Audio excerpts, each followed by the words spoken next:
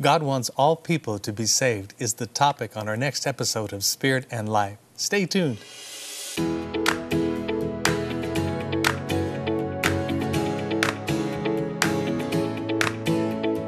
Life Christian Television invites you to join us now for Spirit and Life with Pastor Charlie Alvarado.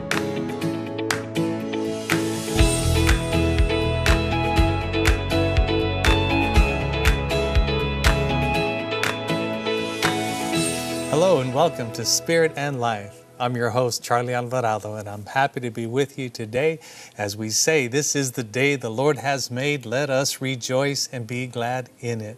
The Lord loves us. The Lord is for us. He's with us. He'll never leave us and He'll never forsake us. And His words are spirit and life. And so I hope that you'll stay tuned for the whole program and hear what the Spirit of God has to say to us by His Word and by His Spirit. Our topic is God wants all people to be saved. And there's a role that you and I play in this in helping other people to be saved. If we call upon the name of the Lord and we are forgiven and accepted by God, we're born from heaven, we have eternal life. Well, of course, that's great news. We know where we're going. We know where we're from. We're citizens of heaven. But the sad thing is that other people still don't know the Word of God, still haven't heard the message, and that's the only thing that's keeping Jesus from coming back. So you and I have to do our part. We're going to talk about that in just a moment, but I want to give a big thank you to our church family, One for Life Ministries. We're located on the west side at 131 McClintock. 79932 is our zip code, and we'd love for you to join us if you're looking for a place where you can worship God, where you can be yourself and just become part of a loving, unified family. Come and give us a chance to show you what God is doing in our midst. We have ministry for children and youth and of course the infants, babies. We're ready to minister to your whole family. We have ministry for men and women. We have marriage ministry. And of course, we offer counseling to anybody or pastoral counseling. All you got to do is call and make an appointment. Plus, we also have a food pantry to help those in need. So we want to be a blessing to you and to your family. So come and see us. Visit us on Sunday mornings at 10 a.m. One for Life Ministries. Call us if you have any questions at 915-920-8301. Praise the Lord. Well, one of my favorite scriptures is 2 Chronicles 16:9, where it says, "The eyes of the Lord search the whole earth in order to strengthen those whose hearts are fully committed to Him." Every day, God is looking for people that He can work through. And the ones He's looking for are the ones who are committed, those who are loyal to God, those who offer themselves daily so that God can work through them. God worked through Jesus, and that's why He said, "Whoever has seen me has seen the Father." Well, now God works through the body of Christ, who are the believers, those whose hearts are loyal to Him, those who are fully committed to serving Him. Well, we're the light of the world. We make the world a brighter place when we shine the light of God's goodness. That's right. Jesus said, "Let your light shine so that men can see your good works and glorify your Father which is in heaven." Jesus went everywhere doing good, and so must we if we truly are followers of the Lord Jesus Christ. And so for me, it just boils down to us simply being a blessing everywhere we go, treating people or looking at people the way God sees them, through eyes of mercy, eyes of compassion, caring for their souls. You know that God loves everybody that we see, everybody that we know. Jesus died for them, and He wants them to be saved. So we're going to talk about that in just a moment here. And I hope that you'll open your heart and open your mind and just surrender yourself to the will of God, because God is looking for people that He can work through, because He wants people to be saved. That's why Jesus came, and that's why you and I are here on the earth, to help others be saved. A building is condemned because it's no longer safe or it's falling apart. And usually when a building is condemned, then later on it gets destroyed, it gets knocked down, and possibly a new building will be built after that. Well, in the same way, God has already condemned the world. It's unsafe. You know that. It's just an evil place, and there's so much destruction. There's so much corruption. So God has already decided, well, this world is condemned. It's going down. Well, but God loves the world. He loves the people of the world, and He wants every person to be saved from this destruction that is to come, and of course have eternal life, be born from heaven. And that can only happen when they believe in Jesus Christ. Jesus said, I am the way, the truth, and the life. No one comes to the Father except through me. In Matthew chapter 9, this is verses 35 through 38. I'm going to read from the Amplified. It says, Jesus went throughout all the cities and villages in Galilee, teaching in their synagogues and proclaiming the good news of the kingdom, and healing every kind of disease and every kind of sickness, His words and His works reflecting His Messiahship. Verse 36, when He saw the crowds, He was moved with compassion and pity for them, because they were dispirited and distressed like sheep without a shepherd. Then He said to His disciples, the harvest is indeed plentiful, but the workers are few. So pray to the Lord of the harvest to send out workers into His harvest. That's what Jesus told His disciples then, and I believe He's telling you and me now, pray. Pray to the Lord of the harvest to send out workers into His harvest, because the fields are already ripe unto harvest. They're ready to be gathered. There are millions of people all over the world who've heard the gospel. The seed of God's word has been planted in their hearts and possibly even watered so that they're ready to be gathered. And that's your role, and that's my role. When I pray to the Lord of the harvest to send out laborers, I volunteer myself, and I'm volunteering you. I volunteer my church that let's go out and let's be ready to help other people come to Jesus, just like you and I have been fortunate to call upon the name of the Lord and be saved. So this message is for believers to accept that role as children of God, but also as soul winners. In 2 Corinthians chapter 5, I have verses here, verses 11 through 20, Paul writes, because we understand our fearful responsibility to the Lord, we work hard to persuade others. Notice that he says we have a responsibility to God, and that is to persuade others to come to God. He says, God knows we're sincere, and I hope you know this too. Are we commending ourselves to you again?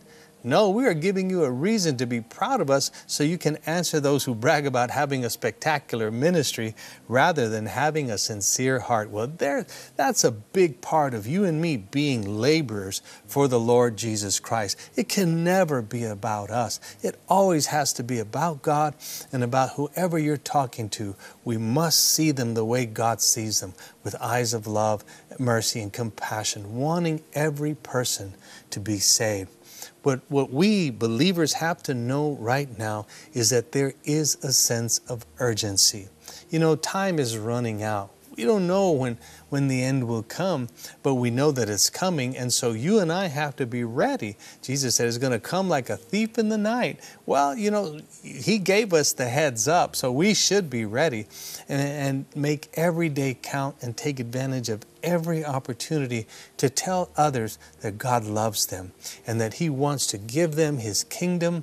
And the only way to get that is to believe in His Son, Jesus Christ, and to call Him Lord, and to receive forgiveness of sins, to be born from heaven, to have eternal life, and to be redeemed from this world, and to now become part of God's family. And so he says,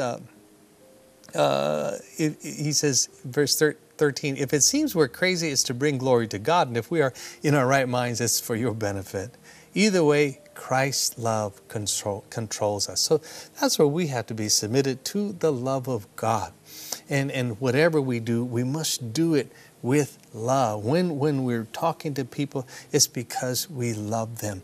And it's not our love, it's God's love. God poured His love into our hearts by the Holy Spirit. That's in Romans chapter 5, verse 5. So God's love is in your heart. He's given us everything we need to live a godly life. We have His Spirit, we have His nature, and that's the one we have to operate in, not in our flesh. We all know how to be carnal. What we have to work on is being spiritual, and spiritual spiritually minded and truly care about the salvation of others. We can't force the gospel on people. If they don't want to hear it, let's not force it on them.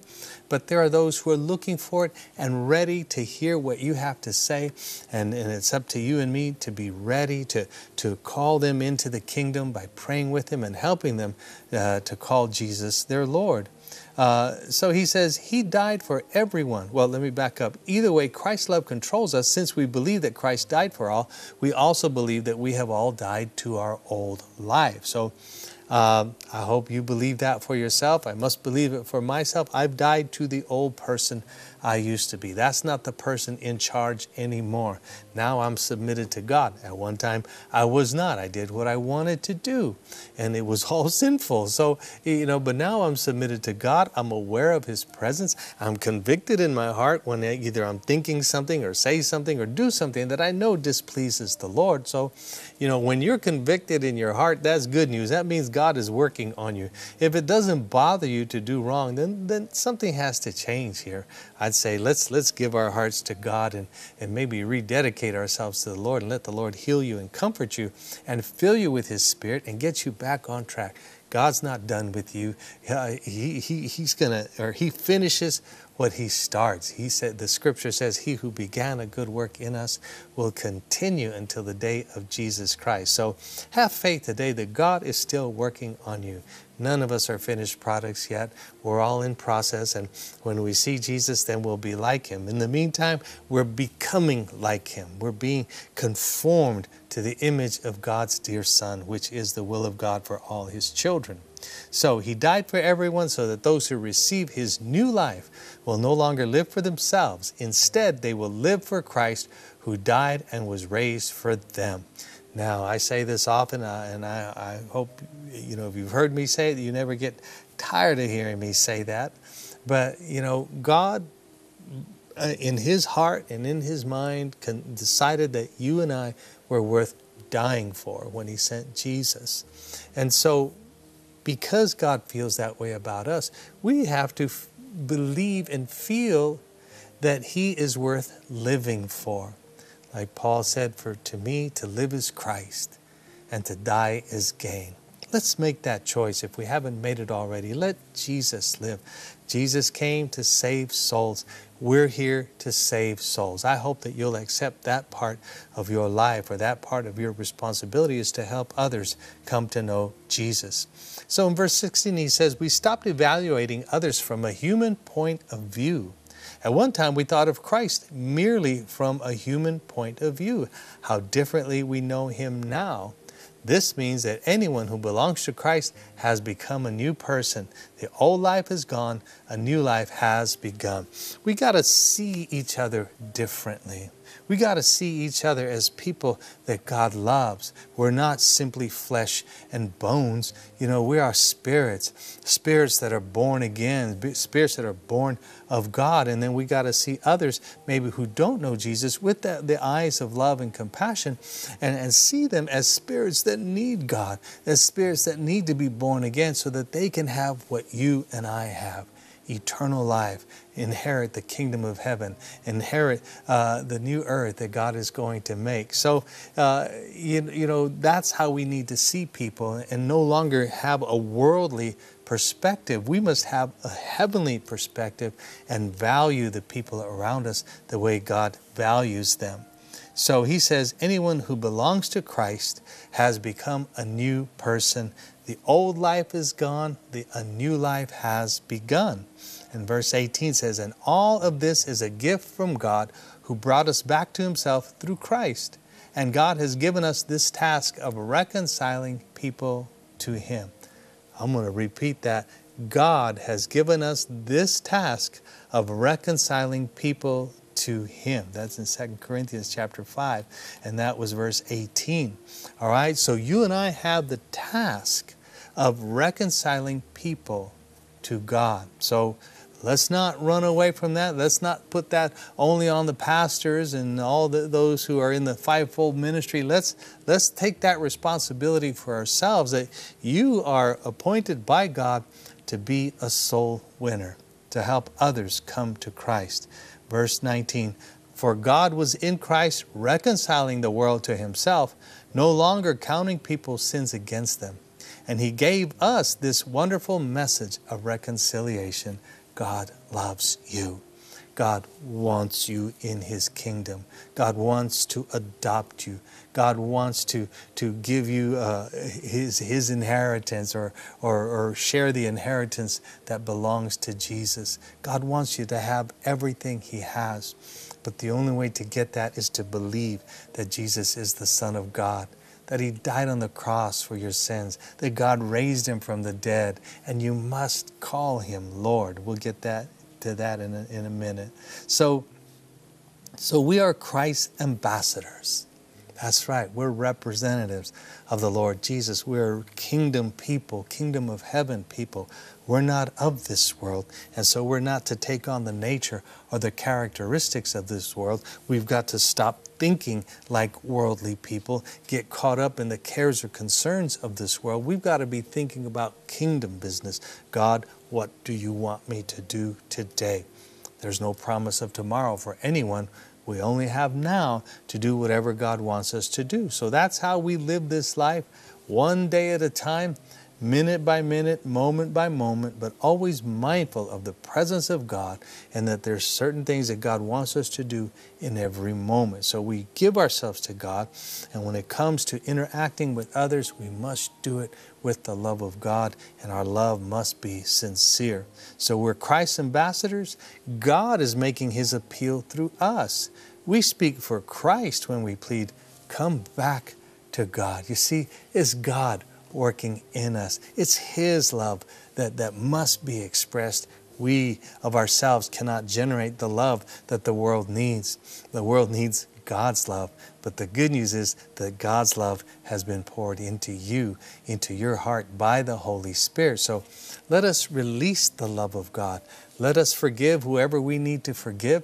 And if we need forgiveness, let's ask for God to forgive us and cleanse us and wash us of all unrighteousness so that we can be vessels fit for the Master's use, so that we can speak words of love without any inhibition. Just speak the love of God and let people know God loves them, and that he wants to have a relationship with them, and he wants them to be part of his kingdom. 2 Timothy chapter 4, verse 1, Paul writes, I solemnly urge you in the presence of God and Christ Jesus, who will someday judge the living and the dead when he comes to set up his kingdom. Preach the word of God. Be prepared whether the time is favorable or not. Patiently correct, rebuke, and encourage your people with good teaching. In other words, be gentle. Preach the word of God at all times. You know, whether it seems favorable or not, tell people that God loves them. Tell people that he wants them in his kingdom, and that they can become part of his kingdom by believing in his Son, Jesus. And if you have to correct, do it with patience and with the spirit of love. He says, for a time is coming when people will no longer listen to sound and wholesome teaching. They will follow their own desires and will look for teachers who will tell them whatever their itching ears want to hear. Well, I think that time is now. I mean, I see it. People would rather listen to something else, would rather not have any part of God, or they don't, just even the name of Jesus upsets them. They don't want to hear this preaching or this teaching. It says here, they will reject the truth and chase after myths. And a lot of people are doing that now. Verse 5 says, but you should keep a clear mind in every situation. Don't be afraid of suffering for the Lord. Work at telling others the good news and fully carry out the ministry God has given you. You have been given the ministry of reconciliation, so do what the Word of God is telling us. Let us do this. Work at telling others the good news and fully carry out the ministry God has given you. The Word of God tells us that let him who ministers, minister with the ability that God has given. And let him who speaks, speak as the oracles of God. Well, let's give ourselves to that. Lord, help me to just flow with your Holy Spirit and to use whatever abilities that you have given me. And Lord, when I speak, let it be your words and not my own. That's what it all comes down to. We're God's ambassadors. So God has to be heard, or God will be heard through you and me when we simply give ourselves to the Lord and be willing and genuinely care for the souls of others. That's what God wants to do for us. 2 Peter chapter 3, again, we talk about the Savior. I'm telling you that God already condemned the world. It's done. It's going down. It will be destroyed. And so Jesus came to save us from that destruction that is to come, because God loves all people. He loves everybody you know, and He loves everybody you'll see today, whether on TV or in person. God loves them. And it's not our part to judge or condemn. We need to be praying for their souls. I charged my church last week or a couple of weeks ago that the next time we're tempted to be critical of somebody, whether we're watching them on TV or in person, instead of being critical of others, let's take a time and pray for them. You see, Jesus said, "Blessed are the pure in heart, for they shall see God." We're training our minds and our bodies to be Christ-like and love people. Jesus was moved with compassion because He saw the people as sheep without a shepherd. And that's what He said. That's when He said, pray to the Lord of the harvest. He said, the fields are ready for harvest. Pray that the Lord of the harvest will send out laborers. Well, I'm praying that. And I'm praying that He'll use you and He'll use me to help other people come to Jesus. He says, Peter said, most importantly, I want to remind you that in the last days, scoffers will come, mocking the truth and following their own desires. They will say, what happened to the promise that Jesus is coming again? From before the times of our ancestors, everything has remained the same since the world was first created. They deliberately forget that God made the heavens long ago by the word of His command, and He brought the earth out from the water and surrounded it with water. Then He used the water to destroy the ancient world with a mighty flood. Of course, this is talking about the days of Noah. And it says, and by the same word, the present heavens and earth have been stored up for fire. This is the word of God. And I'm reading out of 2 Peter chapter 3. And he says, the Lord, He says, they are being kept for the day of judgment when ungodly people will be destroyed. So by the word of God, the present heavens and earth have been stored up for fire. That means they're going to be destroyed. They are being kept for the day of judgment when ungodly people will be destroyed. Well, God wants all people to be saved. He doesn't want people to be ungodly. He wants all people to be godly. And the only hope for mankind is to believe in Jesus Christ.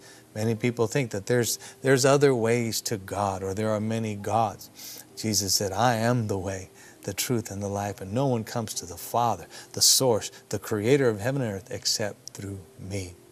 And verse 8 says, but you must not forget this one thing, dear friends. A day is like 1,000 years to the Lord, and 1,000 years is like a day. God's not caught up in time. The Lord isn't really being slow about His promise, as some people think.